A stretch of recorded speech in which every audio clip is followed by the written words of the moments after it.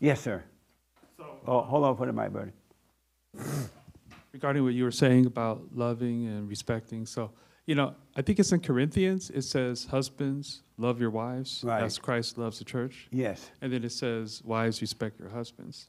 So there is supposed to be love in human relationships and respect Right. and thoughts. It says, I know the thoughts that I think towards you, says the Lord. I'm sorry? What's the, I'm trying to remember what chapter or what it's in, but I know the thought, Jeremiah 29:11, I know the thoughts that I think towards you, says the Lord. You said what now? No I know the thought. plans that I know the thoughts that I think towards you, says the Lord. Plans for good and not for evil, Right. to give you a future and a hope. So God has thoughts for us. So I think we should also have thoughts for ourselves and for each other. But he tell you not to take no thought for tomorrow. No thought for what you want, what you're going to eat, what you're going to wear. No thoughts. I'll take care of those things. And he will. And then when you're loving your wife, it's not you loving your wife. It's a love, you have overcome that fallen love, which is the nature of the devil, that emotional stuff that requires you to get love back when you love them. You have God's love, and you are loving your wife, and your body is the temple of God. And so he is in you, loving through you. So you are loving your wife the way that he loved you. But if you are loving her emotionally, you're loving her the way the devil loves, which requires that you got to love me back. You got to give me something to get it. But in him, there's nothing required from the other person at all, because you have it all. And then your wife, if she's working on herself too, she's going to love you because she's loving you with God's love as well. And she see that you're a son of God, and she see the love coming through you. And so you will have a marriage that will last until death do you part, because neither one of you are trying to get anything from each other. It'll work. It'll be perfect. And he said, take no thoughts at all. But because human beings have identified with thoughts, someone mentioned kids, we identify with the thoughts when we were a kid, when our mother make us angry and turn us away. We identify with the thoughts.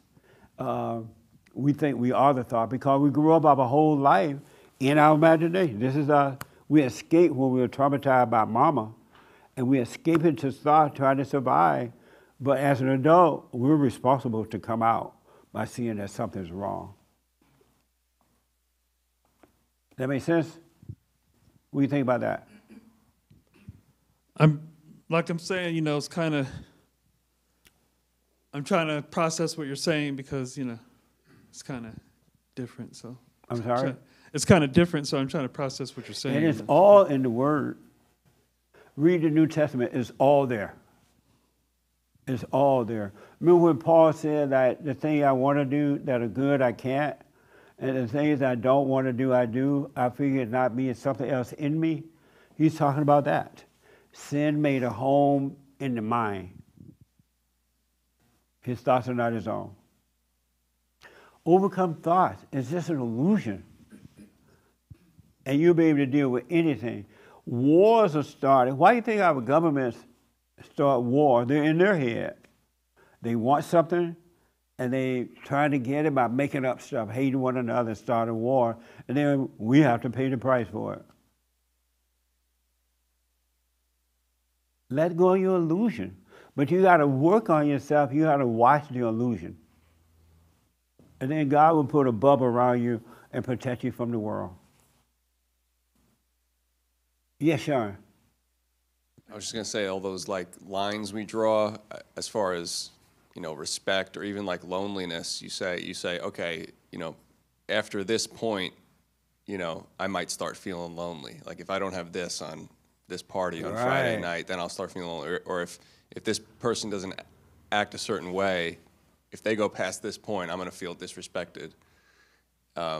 We don't make those either. We don't make those lines in our life, and it's just like a person who is, quote unquote, in an addiction, and they say, on the first of this month, I'm gonna stop. They don't make that either, and it never works out. It just makes it worse. Absolutely. So those are the things we don't make.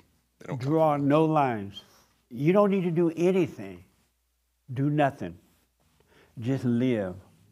Let go and live. Let go of your ideas and let go of your plans and let go of everything. And then they say your mother do crazy stuff. Don't fuss, don't yell at her. And take the pain of not yelling, because that's the devil. That's the nature of the devil. He wants you to fight.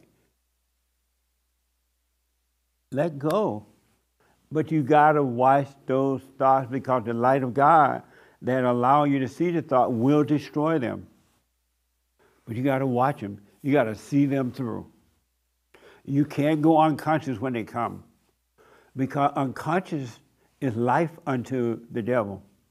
He wants you unconscious. He hates you, and he wants to destroy you. And your real family are those who are truly, truly born again of the Spirit of God. Not the Bible thumpers, not the one quote the word, not the one that go to church, but those who truly. The blood family is not your family.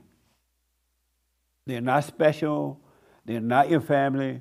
That's why they don't get along, because they hate one another. They're about self. And that's the nature of the devil. The nature of the devil is all ego, and it's all about self. Because the example you gave, and then I want to take Joel first and then here. And I think that's what you. The nature of the devil is, my brother treat me well. My dad did this for me. My dad did that. And so I really value them, right? But if you were not of your imagination, you would respect them anyway. Even if they were the worst of the worst, because you would know it's not them.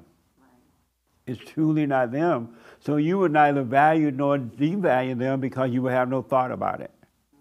You wouldn't think, oh, I value my parents, or look at them, I devalue them. You would have no thoughts. There would be no up or down, no down, no up, no nothing. All right? Yes, Joe.